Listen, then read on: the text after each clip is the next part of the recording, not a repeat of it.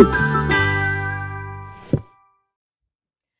there, it is Jo from Minerva, and today I have a little fabric focus video for you, which is how to sew stretch velvet.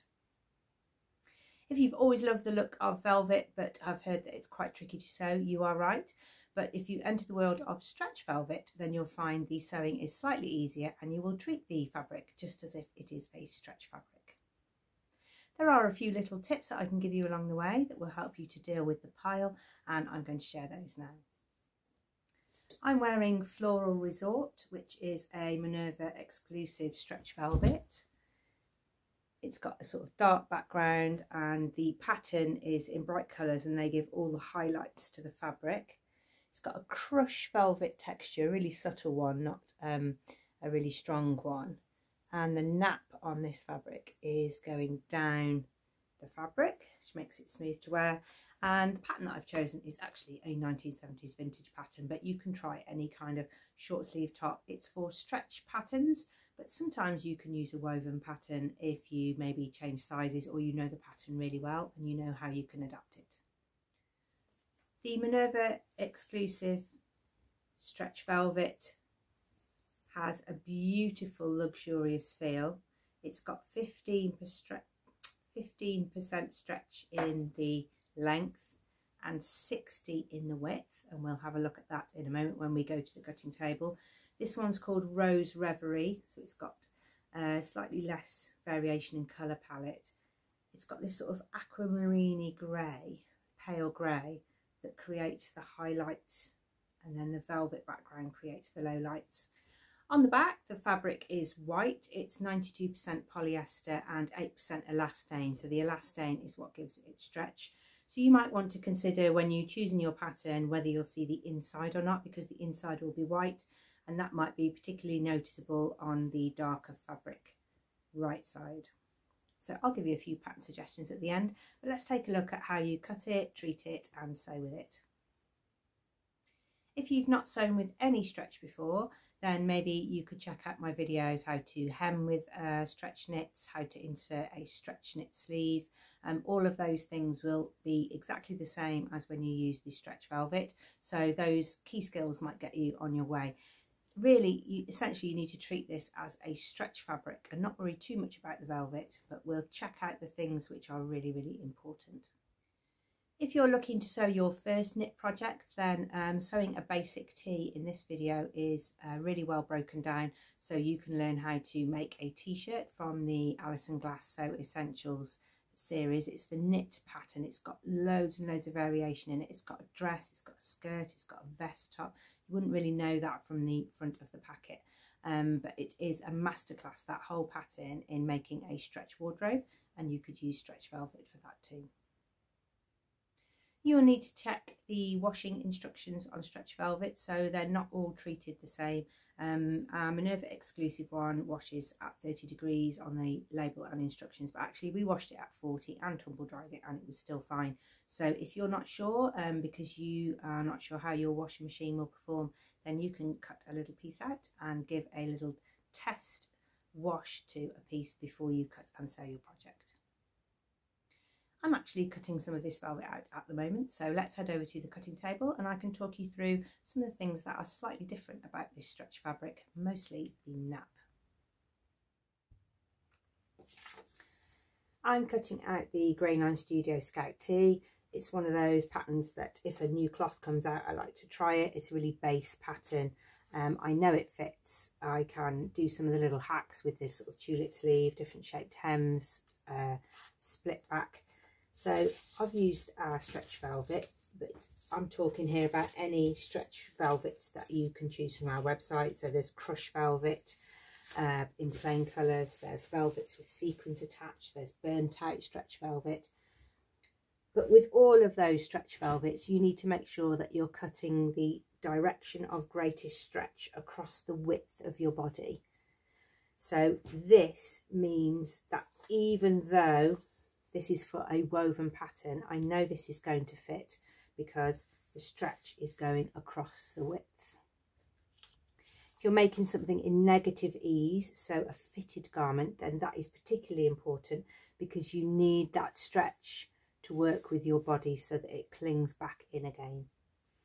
Also, you need to make sure that the nap is running down. So when I rub this fabric, it's really smooth going down. When I go the other way, it's rough going up. And that's called the nap. And it's sort of nice to have that smoothness going down your body, but also it does change the colour saturation a little bit. So if you have one lot going down and one lot going up, one will appear slightly darker in colour to another. So look out for the nap, look out for the direction of greatest stretch. In this case, with our pattern ones with the print on, you might want to think about pattern placement. So for example, I didn't want this to be smack in the centre. I definitely didn't want to have 2 target points at the bust area. So I've just made sure that when I've cut that on the fold, I've got a really nice even distribution of print. The same for your other pieces. So on this pattern piece, the 2 arrows on a grain line mean that you can cut it this way on the fabric or this way on the fabric. So as long as the grain line is running straight, you can cut it either way, but you can't with velvet. You would have to eliminate that top arrow and just use the arrows pointing in one direction. So you treat this fabric as a directional print, even if it didn't have a print on it, because you're working with the direction of the nap. If you're working with nap and direction, sometimes you might need to order more fabric because you can't just put pieces in different places on your folded fabric. If you're using quite a thick jersey velvet, then you might want to cut out in a single layer. On the exclusive fabric, this is called Celestial Motion, I cut it with the velvet sides together and pinned it well so that when I'm cutting they don't grip on each other and make 2 inaccurate cuts, because very soon your fabric can move away from the edge. So use plenty of pins. I've also done it so that I've got the white side facing, that's the wrong side. So if I need to put on any markings, I can use a water-soluble pen. It's very tough to mark fabric on the right side when it's velvet, because if you put chalk on it, it sort of brushes off the pile. If you put a pen colour on these dark inky colours, you won't really see it. So put your markings on the reverse, or you can use tailor's tacks. When you're sewing stretch fabrics, you need to use quite a strong thread because your stitch lines are going to be under some tension at some points, either when you put your clothes on, take them off, or when you're moving around in them. So you need to use an all-purpose thread, a Gutterman one, a good quality one that won't snap or break. Or if you can't use that in your machine because you don't have the options to change your zigzags, then you can use a Mariflex thread, and this is a Gutterman thread that is stretchy, and you can use this on a straight stitch, and I'll show you that when we set up the machine. We're all cut out now, so it's time to look at our sewing machine and how we're going to sew this fabric. I've set up my arm for my camera so I can get nice and close for you. I can show you the machine settings and I can show you the stitches that I used. We recommend a ballpoint needle for stretch velvet, but you might easily find that a stretch needle is better for your machine. It very depends on what machine you have. Mine prefers a stretch, but if you prefer a ballpoint at this test stage is the time to find out. I've put a stretch needle in the needle holder, and I'm going to use a zigzag stitch. I'm going to make my zigzag stitch really narrow, so if you have the ability to change your stitch width in very small increments, that's really useful for sewing this fabric. And I'm going to make the stitch length 2, but the stitch width only 0.5. That means I won't get a zigzag that goes like this. I will get a zigzag that's very, very narrow and almost mimics a straight stitch. And I'll show you why.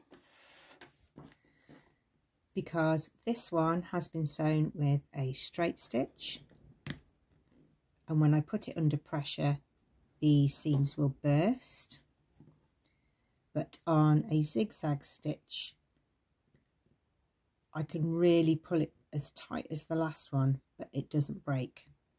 Even though it's a zigzag, it will still leave a good seam finish from the right side. So you'll need to use a zigzag stitch, not a straight stitch, with a Gutterman all-purpose thread. If you don't have the option to change your stitch widths in small increments, so if you have maybe a dial machine with a stitch selection and you've maybe got 3 zigzags you can choose from, a wide, a medium and a narrow, and the narrow one is making a seam that sort of pulls open too much on the right side, then you can use a Maraflex thread.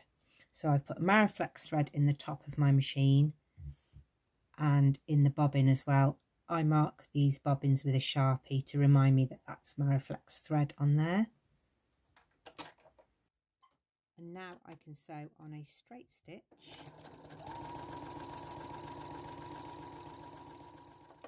But my seam is still stretchy and strong. I've got a white one there, so I'm probably going to see it through the front. Oh no, not too bad.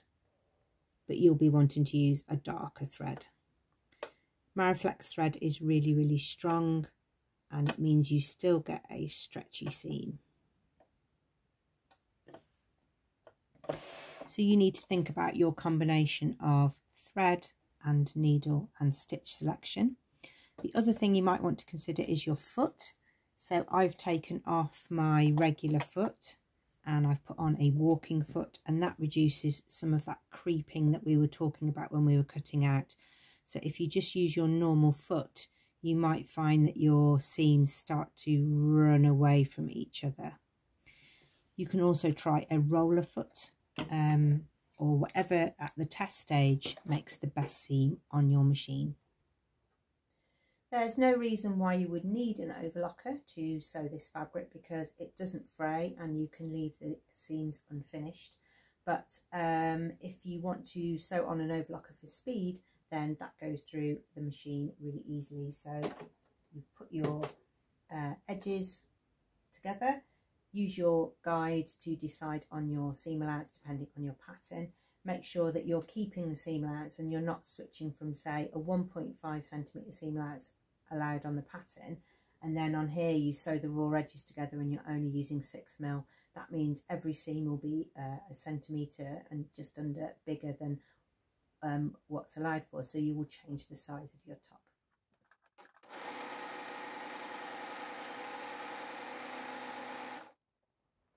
I've got my diff feed on 1, but you might want to change that if it's pulling or creeping your fabric.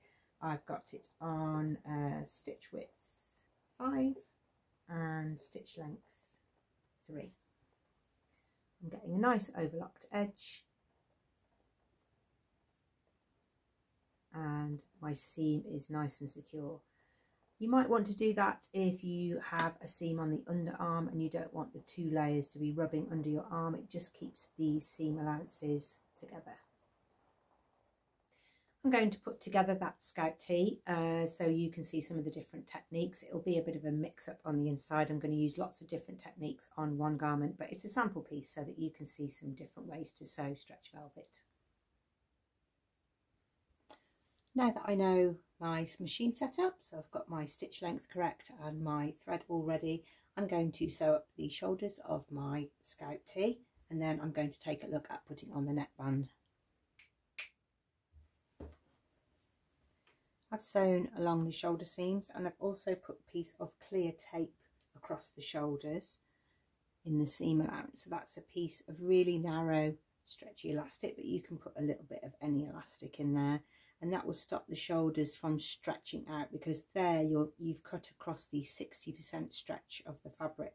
So if you put a big sleeve on there, say the balloon sleeve off the Billy sweatshirt, then you might sort of pull that down. Or if you're using this stretch velvet because you're putting quite a big sort of cowl neck on something, or something that has a crossover front where you've got a little bit of weight hanging from the shoulder, then if you stabilize it then you keep that shoulder seam on your shoulder and it won't pull off the end. Next up, we're going to put a neck binding on, and you can cut a neck binding from your fabric. Just remember, you need it to your neckband strip to be on the dogs, the direction of greatest stretch. If you cut it the other way, it will pull your neck and it will give you wrinkles all the way around here. If you're struggling to get a neckband onto something with velvet because you're getting a little bit of creeping and it's not quite lining up, then you can use a stretch bias binding. This one's a t-shirt one, but I've listed a stretch bias binding in the products below.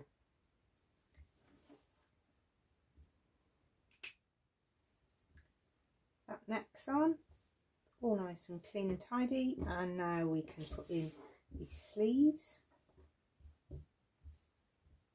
and we can stretch those to fit this arm side. We've got 2 notches there and 1 notch there, so that we can definitely get the right sleeve in the right side. Sleeves are in. I've had to go with the overlocker there, and that's made the seam nice and slim under my arm. Next, we're going to sew down the side seams, and then we can hem our scout tee.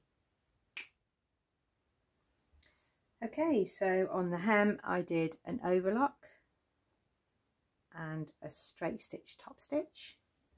If you don't have an overlocker, you can do a zigzag stitch around the sleeve. It looks really quite nice on the outside. You just get that little zigzag, and also if you've got a larger bicep, that zigzag stitch just makes the sleeve very nice and stretchy. You don't need to finish the edges. You can just leave them open, they won't fray. You can keep your seam allowances open where you intersect another seam. You can press it if you want, but really from the right side it's really flat anyway, because the polyester sort of just falls open on a seam. Well, you've seen it all from the inside, and this is the top from the outside. If you found it a bit frustrating that I've just been clicking my way through this project, you can check out my video over on Minerva for how to sew the scout tee if you want more details. Today I just wanted to show you all the different techniques that you could use for sewing stretch velvet. Here's the top. Got that nice bit of extra sort of give on the sleeve. It's got a slightly shorter front than back. I haven't pressed these seams open, but we can have a look at pressing in a moment. Because of the polyester and the sort of loose feel, then I probably would like to press around the neck there. Look, I'm just getting a little bit of rippling, and I can add some heat to that binding on the inside. Let's take a look how to press the fabric. If you press this from the right side, you do change the velvet, so you take some of the velvet crush out and you'll just get a really smooth velvet. If you press from the wrong side on too hot an iron, you will melt it a little bit. So I could just feel that sticking, and it's just starting to melt there. I took it off quite quickly so I didn't get it stuck to my iron. So you really do need to turn your iron down to synthetics.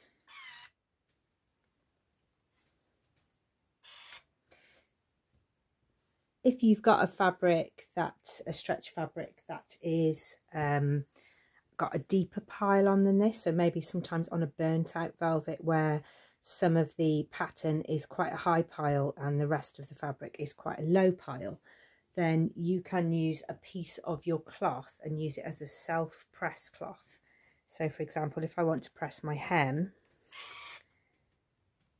I can now press it so that this velvet is touching this velvet, and it will keep the pile from getting squashed flat.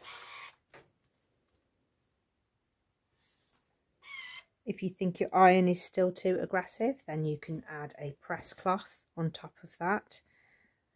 My iron is very sensitive to the temperatures that I choose, so I'm okay with that.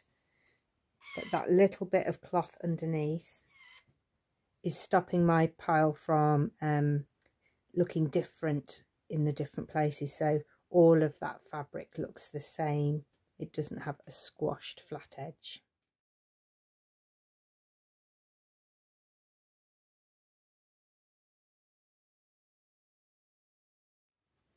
So now my hem is pressed flat. I haven't lost any of the crush. You can see perhaps on that purple bit there, the crush has remained the same texture, whether it's here, or indeed up here where I haven't had the iron at all.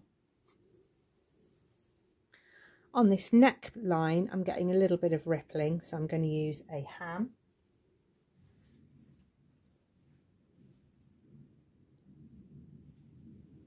And press from the wrong side.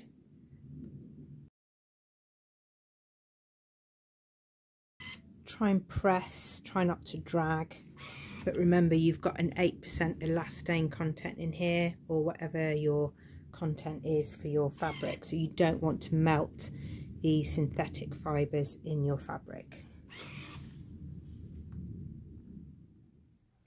If you're getting more rippling than that, you may have your neck binding a little bit too tight, but I have managed to get that a little bit flatter.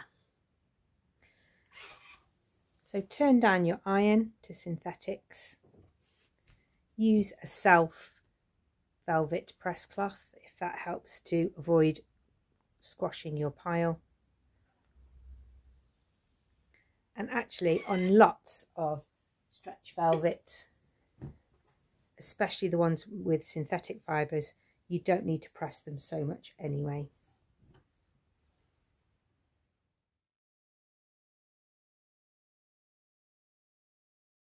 After you finish your project, there's one final thing you might like to do after you've been using stretch velvet or indeed woven velvet, which is to take the foot plate off your machine and give it inside a little clean, because you will have collected quite a lot of that fuzzy pile in the bobbin case. So I'm going to take out the bobbin and the bobbin case and just give everything a little brush to get all the fluffy bits out of the machine. And you see all of these bits, and they're the sort of thing that will jam up your bobbin next time you're using your machine. I hope those tips have shown you that if you just want a little bit of velvet in your wardrobe, if you buy a stretch velvet, you get all the look of the velvet, but it's a much easier sew. I have a pattern pairing video out with Minerva Exclusive fabrics, so I've got the 10 prints that I've got here matched up with some patterns, but I couldn't really leave you today without giving you a little bit of inspiration for sewing up this stretchy velvet. The first one is a top. Burda 6838 is a long sleeve top with a sort of flowing wrap front. So from today's video I was saying about stabilising the shoulders, which you might want to do if you use this pattern.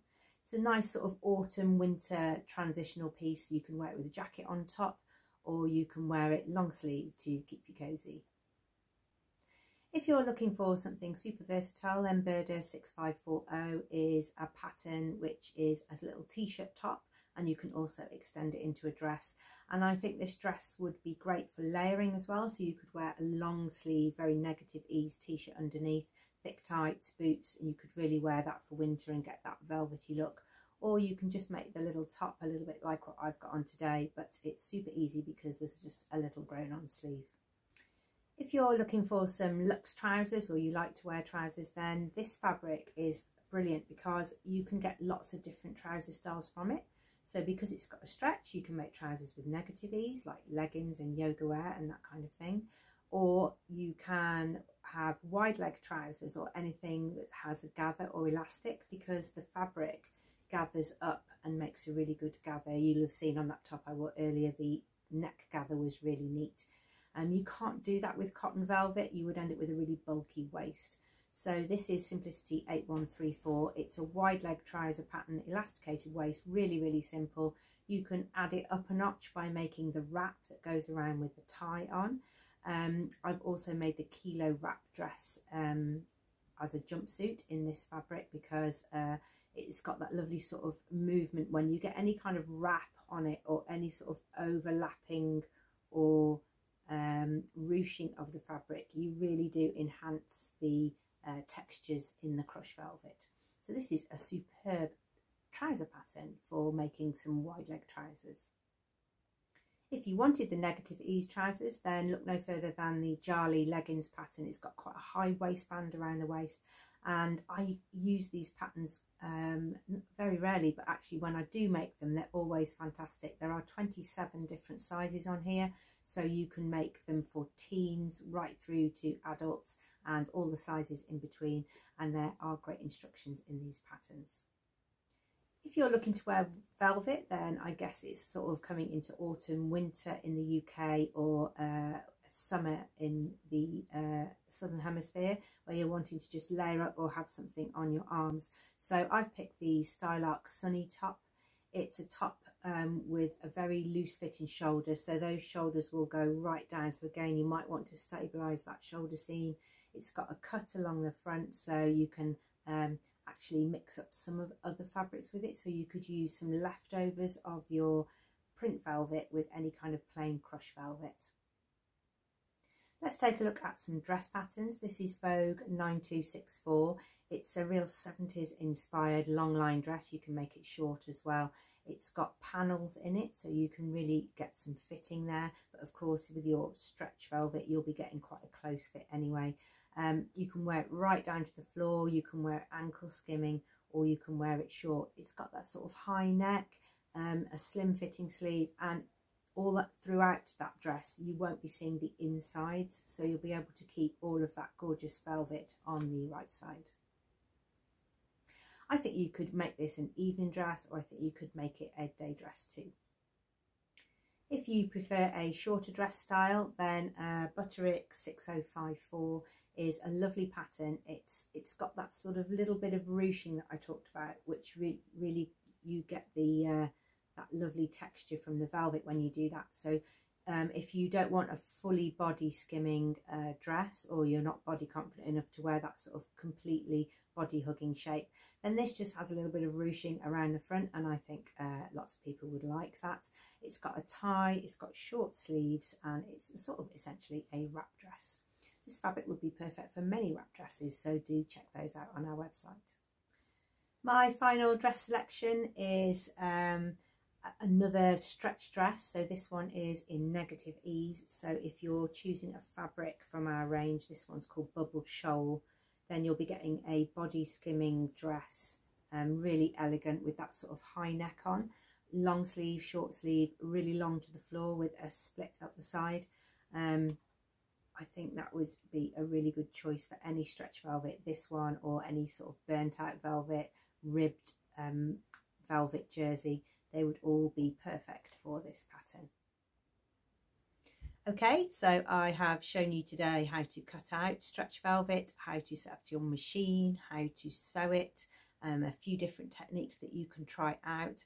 I've shown you like the shoulder stabilization and a few hemming tips. So hopefully you can go and choose this. You've got some pattern inspiration there to go at, and don't forget to check out Stretch Velvet on our website using the hashtag, because you'll be able to find lots and lots of different people who have sewn up this type of fabric. They'll be able to give you some tips, and you'll also see what pattern they chose. We would love to see what you're going to choose with this fabric, so share your makes over at Minerva, make a free account, show us what you've made, give us a little description, and we can check out your fabric and pattern pairing. You can also join the craft club over there, where you will receive a discount and offers throughout the year. All the patterns and the fabrics that I've mentioned are listed below, either on the Minerva YouTube blurb below the video, or here on our Minerva feed, where they will be listed underneath. Thank you very much for watching. Do come back for more sewing inspiration, sew-alongs, learn to sew videos, pattern pairing and fabric matching, and any of our new releases. See you soon.